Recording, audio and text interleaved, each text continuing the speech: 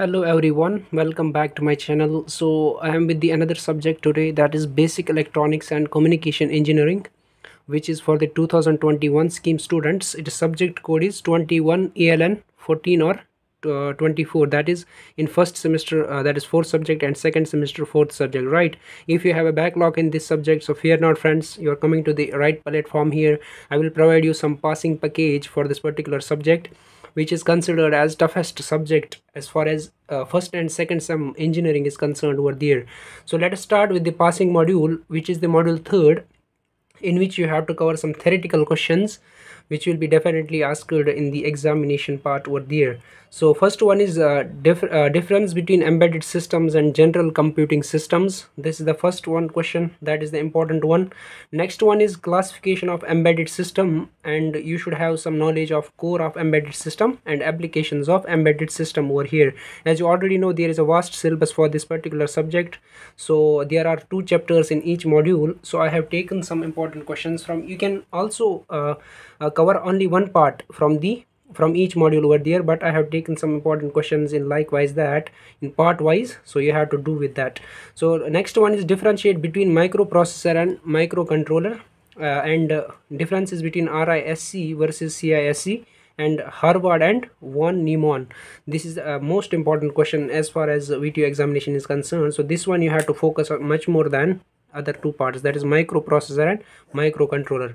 Next one is elements of embedded system, and 7 segment LED display and stepper motor, and UART versus USB. So differentiate between UART and USB, and transducers and sensors. You should have a little bit knowledge over there. So this much content is enough for the module third to cover what we call this module, which is a passing module I earlier mentioned, right? Then module fifth comes up, which is also a passing module, in which you have to cover draw the schematic diagram of a cellular telephone system and define its basic components. So this is the first important question. So next one is with a neat sketch explain satellite communication, right? Then with a neat block diagram explain optical fiber communication system. Next one is frequency modulated microwave communication system, important one. Then you have to write short notes, like write a short note on WLAN and Bluetooth architecture over there. Then types of satellite like GEO, LEO and MEO, right? You have to cover these topics.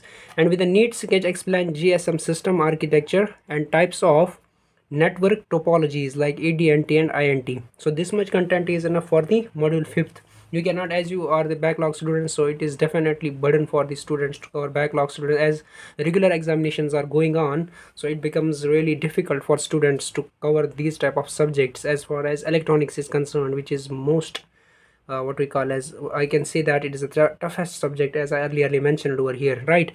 Then module 4, which is also a passing module. So in these modules you have to focus fully, that is module 3, module 5 and module 4 over there. So in which module 4 you have to cover describe the blocks of the basic communication system, write a neat diagram and just describe the parts blocks of the basic communication system. Then types of communication system, most important one.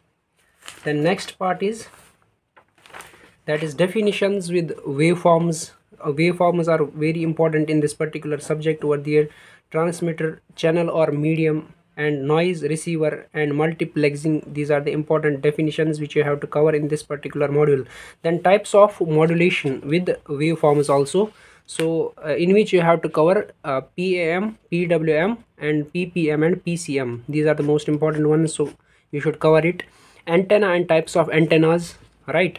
Then explain 3 different modes of propagation of electromagnetic waves with a neat diagram over there. Then some definitions also, multipath and constructive and destructive interference, which is the physics topic over there, as it is an easier one. So just have a conceptuals on this particular, that is constructive and destructive interference, coherence time and bandwidth and delay speed. So these are the passing modules in which you have to go fully in these type of modules over there. Then rest of the modules, module first and module second, which are the remaining ones, so you have to cover some little bit questions. I have taken 5 questions, but you can refer only 3 questions from each module, right? So module first, that is block diagram of DC power supply, which is the 7 marks question as far as VTU examination is concerned. So cover this one. This is the definite question, and explain working and principal components of each block, right? Then next, with a neat circuit diagram and waveforms, explain the working of rectifier over there. This is the most important one, frequently asked question in the examination. Then characteristics of OPAMP, that is operational amplifier parameters, and you should also know the configuration of this operational amplifier parameter over there.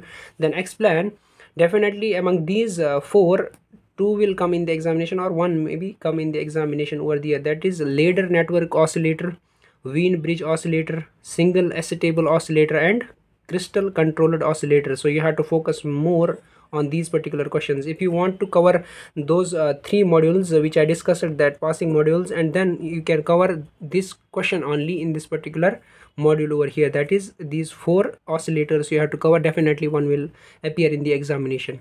Then definitions of open loop voltage gain, input offset voltage, and full power bandwidth and slew rate, right? Then module 2 comes up, in which you have to cover some topics like full adder and half adder, which are the most important ones, and logic gates and NOR gate, NAND gate, and this one counters and asynchronous counters over there. But you should remember one thing here in this particular module, truth tables are most important one. These are compulsory. With the help of truth table, you should draw the full adder and half adder and logic gates. In logic gates especially, truth tables are most important over here. So you can go through these three topics only from the module second, and I have discussed already the passing modules in this particular subject. So go through it fully. You have to focus on those three particular passing modules, and then rest of the modules you should cover at least 3 questions from each module, so that you will easily pass this particular subject. But don't cover that only 3 modules over there. So it is not possible to pass these type of subjects with only 3 modules. Actually, VTU is setting papers different for those particular backlog subjects over there. As you already know the procedure of the VTU, backlog subjects are little bit tougher than regular subjects. So I hope this much content will definitely help you in the examination part over there. So hope you will refer it and just conquer this subject with ease over there. So thanks for watching my video.